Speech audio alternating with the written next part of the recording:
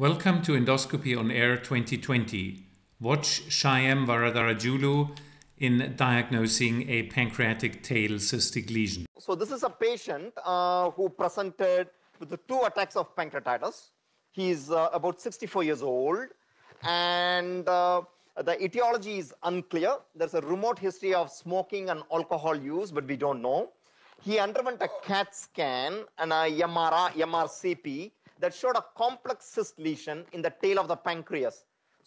So I'm in the stomach, and here is the pancreatic cyst lesion. I'm talking around. This, by appearance, looks to be a pseudocyst, but the problem is he's asymptomatic. He has no problem at all, and there's a concern on CT scan and on MRI that this could be a mucinous neoplasm that gave rise to pancreatitis, and they were concerned, is there an indwelling malignancy somewhere? By EUS morphology, I'm not very sure, but what the plan was to aspirate some fluid and maybe use the Moray forceps through the needle to get some tissue. So what I'm going to do is I'm going to give the patient antibiotics. We always give them a 3rd generation cephalosporin or Cipro, and this is a flexible 19 gauge needle. I'm using the Pentax linear array scope. I'm going to find a good window to scope to puncture the cyst, and I'm going for those projections at the very end. Something in me tells me this is nothing but epithelial debris, but the surgeon was fairly convinced this is a cyst neoplasm. So I'm going to puncture this collection, and let's take the stylet out, aspirate some fluid. I can start.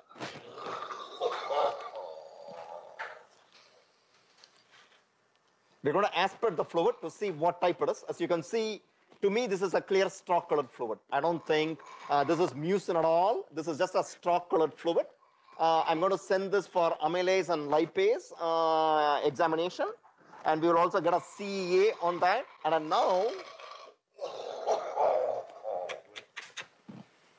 And now I'm going to get the Moray forceps. We now use the Moray forceps based on available data on all patients with pancreatic fluid collections, pancreatic cyst lesions that have a solid component. So this is our go-to process. If there's a big mass and the predominant cyst is completely filled with a solid debris, then our preference will be to just go with a biopsy needle, F&B needle, and take a sample.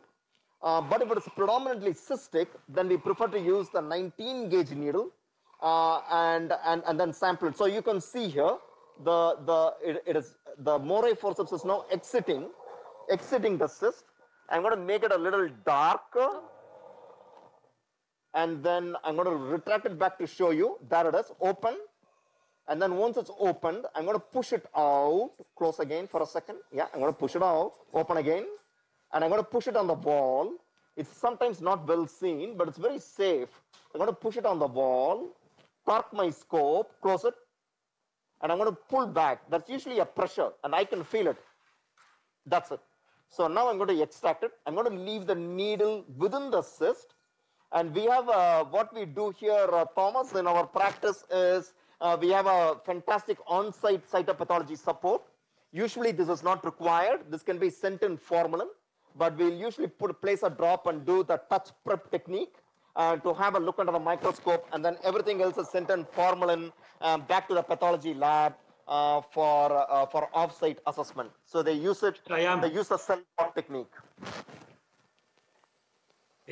How often you have the bleeding inside the cyst during the procedure with Moray forceps? We just to be honest with you, leave it there. What we do is we perform 3 biopsies, Lewis. So you can see that this needle is persistently affixed. And we generally talk to our cytotechnician. Was there any tissue on the last pass? So there was good tissue on the last pass. So what you will see is this needle stays there in position exactly where it needs to be. I'm going to retract it a tiny bit, and I'm going to take it. I never pull the needle back because I avoid repeated puncture of the cyst with the needle because I'm always concerned that I'm going to introduce infection. So now you can see that, see how beautiful, you can see it going out of the needle, and I'm pushing it out, open max, and then we're going to move a little bit, and then I'm going to advance it, lock it, close it, and then I can feel a pull. If I don't feel a pull, I'm not happy about it, and I did not feel your good your resistance going in. So I'm going to retract, send it in, open, and then I'm going to advance further, close, and then we're going to retract it back. So now we want to see if this is available on the microscope. Conrad, do we have anything to look? We have microscope images, please. So we are going to go to the microscope and show you what we have. So we're going to check for mucin. So obviously you can see that there is no mucin. All that we have is some epithelial cells and a debris. So this clearly is a pseudocyst. This is not a mucinous neoplasm. We'll just leave this alone since the patient is asymptomatic. I don't think there's a need to drain and so on. So we did 2 passes, and the first is just epithelial fragments and debris with no evidence of any mucin or atypical cells. Here you see the follow-up information of the patient who continues to have abdominal pain. Here you see the instruments and devices used in this case. And finally, this is Shyam's recommended reading.